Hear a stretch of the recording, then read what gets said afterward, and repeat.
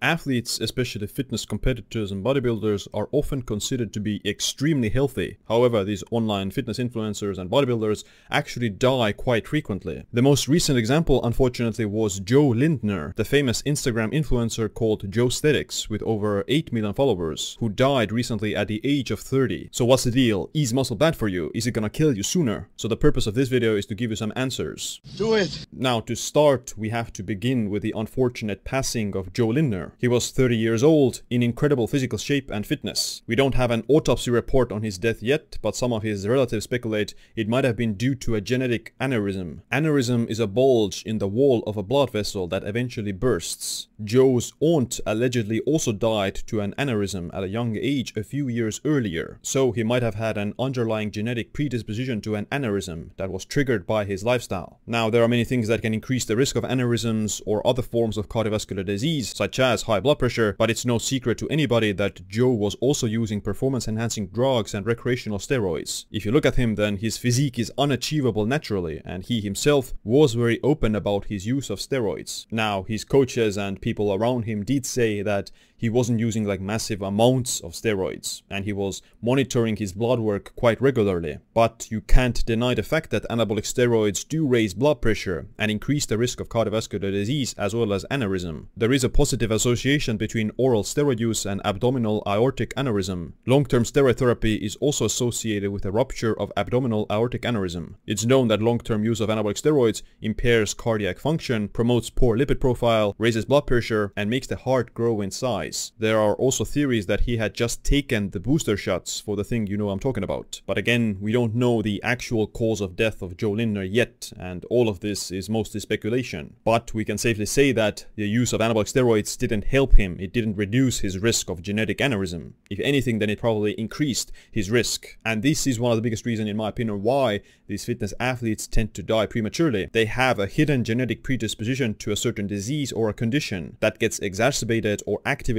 by the toxicity of anabolic steroids and other performance-enhancing drugs. Because not all bodybuilders die prematurely. If steroids alone would kill you prematurely, then you would see all the old school bodybuilders dead already. But most of them are still alive. Take Arnold, for example. He's 75 years old and he still looks like in excellent health, and he doesn't show that he's gonna die anytime soon. The reason he's still alive is probably that number one, back then the bodybuilders didn't use that large doses of steroids, and number two, he probably doesn't have any genetic predisposing risk to cardiovascular disease, kidney disease, or other medical conditions that get exacerbated by steroid use. I do think that professional bodybuilding at the professional level is generally unhealthy because you have to use a lot of steroids to reach a professional level, and you also accumulate that much muscle mass. But natural bodybuilding, where you're not using anabolic steroids and you have significantly less muscle tissue, is generally safe and actually quite beneficial for your health. If you're not taking steroids, then you're not really able to build that much muscle either.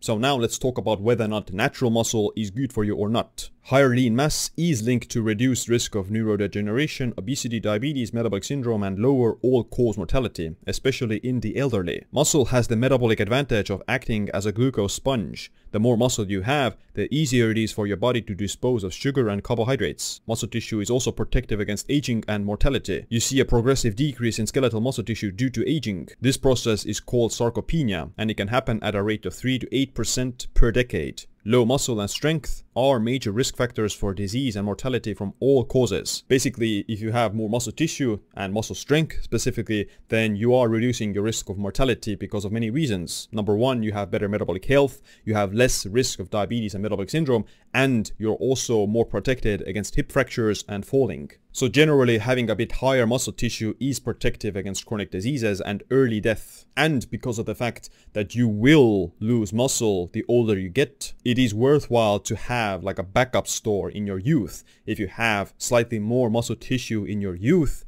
then it's going to pay dividends when you're older, because the older you get, the more muscle tissue you're going to lose. And if you have a little bit of extra muscle tissue when you're young, then you're going to just revert back to a slightly higher baseline when you're older. But how much muscle tissue is too much? I guess this is the main point. Clearly, if you have too much muscle tissue because of using anabolic steroids, it's going to be harmful even independent of the fact that you are using anabolic steroids. Too much mass in general, even if it's muscle tissue, will start to wear out your organs. It's going to actually inhibit your cardiac function at some point. If you look at the research, then there is some clear associations between certain body mass indexes and risk of mortality. A 2009 analysis of 57 prospective studies that included over 900,000 adults with an average age of 46 found that the lowest mortality was at a BMI of 22.5 to 25. At a BMI of 30 to 35, the average survival was reduced by 2 to 4 years, and at a BMI of 40 to 45, it was reduced by 8 to 10 years. The problem with BMI is that even if you have even a little bit of muscle tissue, then your BMI number would be slightly higher. Let's say you're lean and muscular,